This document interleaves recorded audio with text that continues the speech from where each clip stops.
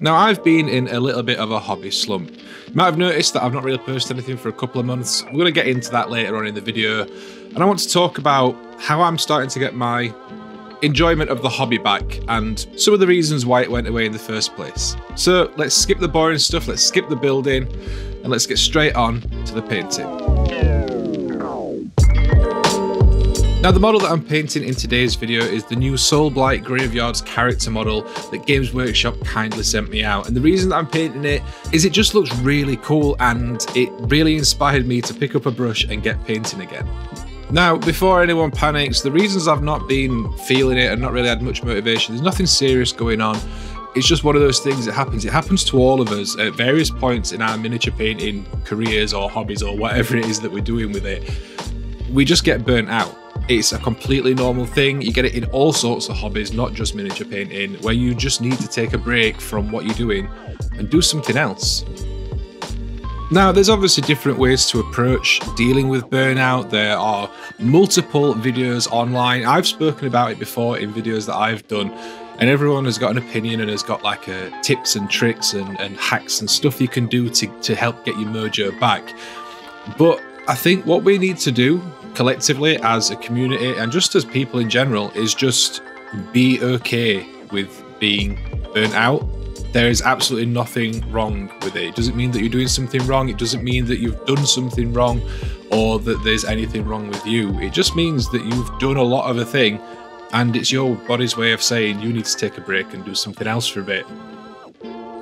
I think collectively as a group we enjoy doing what we're doing, and then when we don't have that enjoyment there, we feel like there's something wrong and we need to fix it. We need to work out a way to trick ourselves into enjoying it again and how to get back into it and stuff like that. And I think sometimes that can be helpful if you're just trying to push past like a difficult project or a tedious project or something like that. But in most cases, I think that just taking a break and just going, I'm not feeling it, and that's fine. I'm going to go and do something else. I'm going to go and read a book, or I'm going to play video games, or I'm going to get some housework projects done, or some DIY or gardening or whatever else you've got going on. Because most of us have got more than just the one hobby, because we like to collect them like miniatures.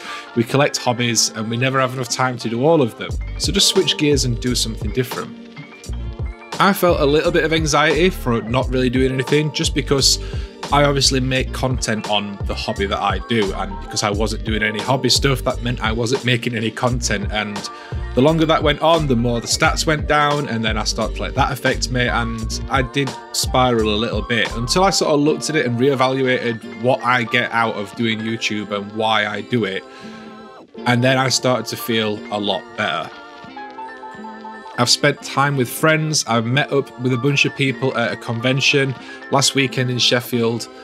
And those things combined with seeing new releases and new projects that I'm excited to do and start, it sort of got me back into it and got me excited to start painting again.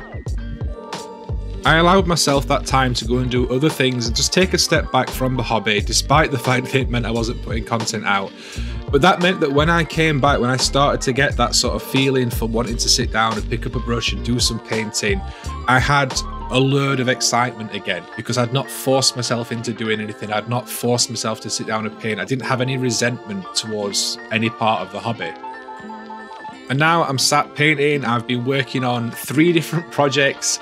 I'm really excited for a couple of new projects. I know I said I wasn't starting any new armies this year, but after painting this Soulblight Graveyard model, I think I might be starting another new Age of Sigmar army. I'm planning out a Horus Heresy army, as well as getting excited to do some more work on my Necrons and restart my Salamander army once 10th edition comes out later this year.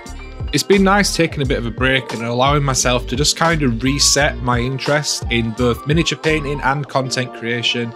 And now that I've come back to it, I've got a fresh perspective and loads of new ideas and fresh enthusiasm for the stuff that I'm doing. I've got a few videos coming out in the near future.